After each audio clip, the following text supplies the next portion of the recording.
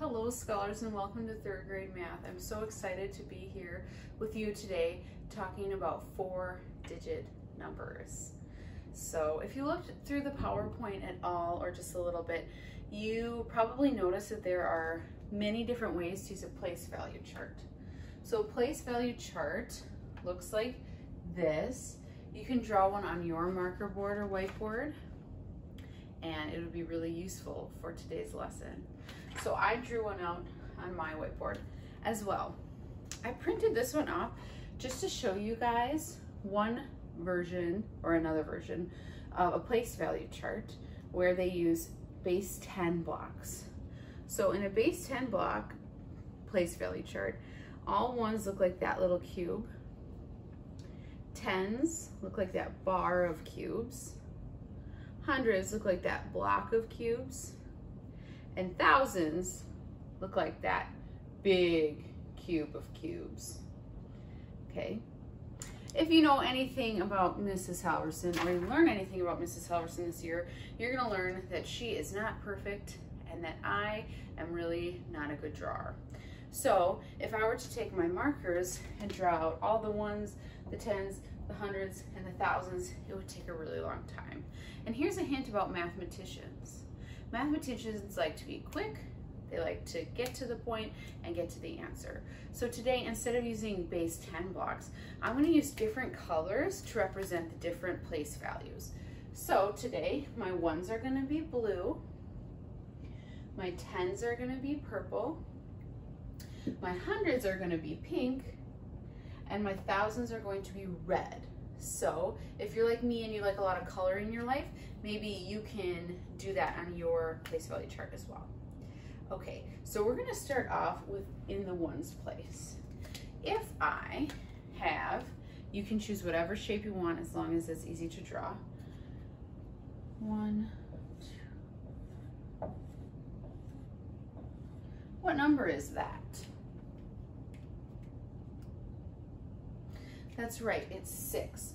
We have 6 ones. Okay, now something that's so important, if you take one thing away from this lesson today, is that you know that only one digit can go in each place value. A digit is a number 1 through 9, not 10, because 10 has 2 digits. If we write 10 here, we see that it has 1, 2 digits, okay? And that's not going to work in our base 10, in our place value chart, okay? So the tricky question is, well, Miss Halverson, what happens if we have 10? 1, 2, 3, 4, 5, 6, 7, 8, 9, 10. What if we have 10? If we have 10, then we need to exchange them for 1 10. So my 10s are purple, remember? So if we put 1 10 in here, in the tens place, we have to erase all of the ones, right? And now we have a number. We have a 2-digit number. We have a 1 in the tens place and a 0 in the ones place. So that means we have 10. Okay? Are you with me so far? Great. So how would we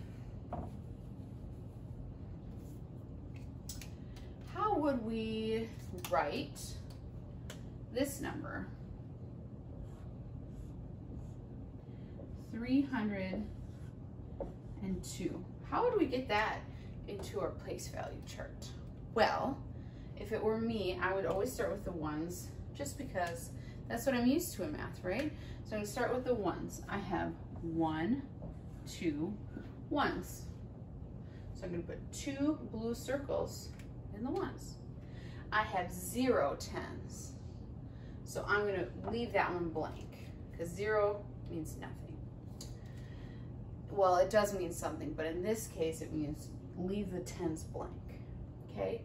And we have a 300, 3 in the hundreds place, excuse me. So then we draw 1, 2, 3. So now we have 302. Okay, now I'm going to challenge you to draw on your place value charts a 3-digit number, okay?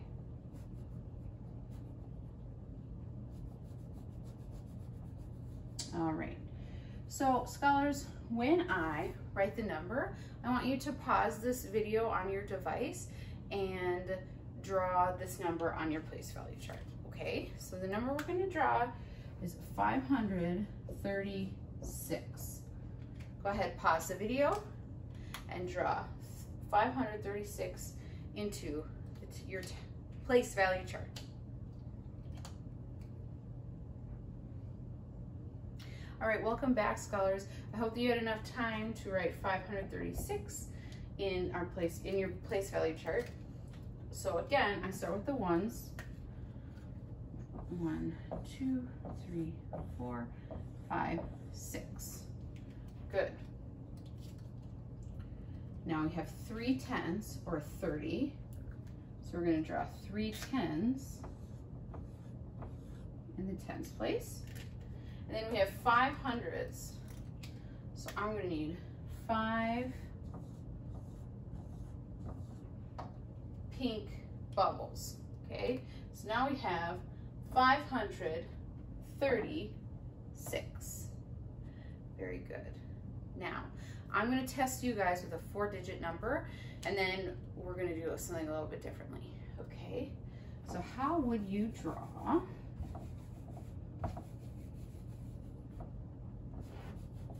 It's going to be a 4-digit number this time, so that means that we're going to need this thousands place. Okay, let's see what number. How about 4,076? 4,076. Go ahead, pause your device, and write 4,076 in your tens and ones place value chart. All right, scholars, welcome back. I hope you have a lot of dots or shapes on your whiteboard to represent 476. So if it were me, we start in the ones. We have a 6 in the ones place, so we have 6 ones. 1, 2, 3, 4, 5, 6. We have a 7 in the tens place, so we need 7 tens. 1, 2, 3, 4, 5, 6, 7. We have a 0 in the hundreds place, so that means we leave that hundreds place alone. We're not going to do any pink bubbles. And then we have a 4, 1, 2, 3, 4, a 4 in the thousands place. So this number represents 4,076. Okay, so now we're going to back up a little bit, and we're going to do it the opposite way. Okay, so I'm going to put up a bunch of bubbles, and you're going to tell me what number it is. Okay, so let's start with the ones. Okay, tens,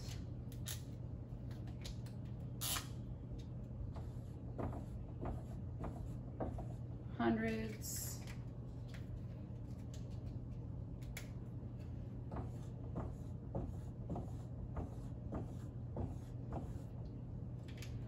thousands. Okay, this is my number. So I'm going to show you how to do this first, and then you're going to try it on your own. So again, I might want to start in the ones place, right? So that's what I'm used to. So I'm going to do 4 digits just so I'm making sure that I have all 4. Okay, so in the ones we have 1. Tens we have 1, 2, 3, 4, 5. In the hundreds we have 1, 2, 3, 4, 5, 6, 7, 8. And in the thousands, we have 1, 2. So our answer is, or this number is, 2,851. Now, scholars, I'm going to try to trick you on this one. Now, I know that 3rd graders are really hard to trick. So I bet I won't be able to, but I'm gonna try anyway, okay? Here we go.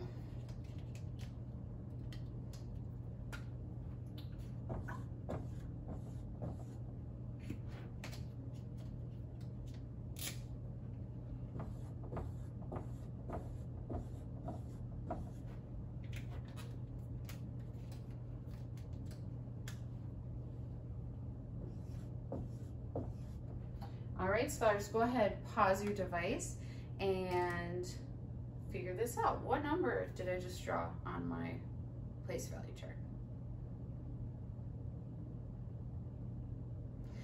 All right, third graders, welcome back. I hope you had enough time to answer what number this is. Okay, so I'm gonna start in the ones. So I have 1, 2, 3, 4 ones.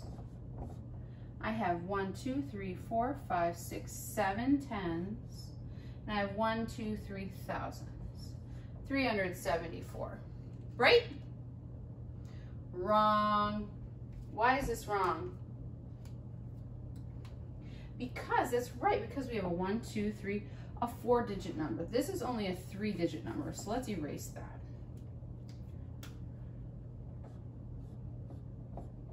Okay, so here we go. We have 1, 2, 3, 4 ones. 1, 2, 3, 4, 5, 6, 7 tens. We have 0 hundreds. You need to make sure that you write the digit 0 if there are 0 in the hundreds, okay? Or else we won't have a 4-digit number and your number will be incorrect. And then we have 3,000. So here we have 3,074 as our number. All right, scholars, I hope this little video helps you with your math work today, and I'll see you again tomorrow for lesson 2. Have a great day. Bye.